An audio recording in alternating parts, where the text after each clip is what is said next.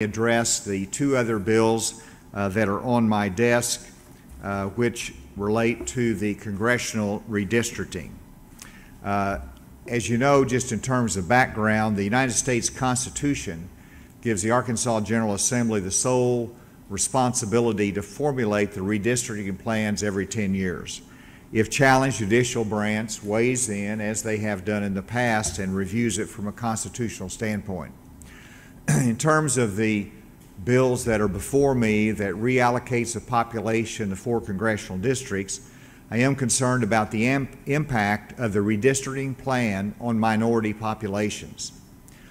While the percentage of minority populations for 3 of the 4 congressional districts do not differ that much from the current percentages, the removal of minority areas in Pulaski County into 2 different congressional districts does raise concerns. I could go through those statistics, but I will not at this time. I've been contacted by a number of people asking me to veto the legislation. I've decided not to veto the congressional redistricting bills out of deference to the legislative prerogative and the political process, but instead to let them go into law without my signature. This will enable those who wish to challenge the redistricting plan in court to do so.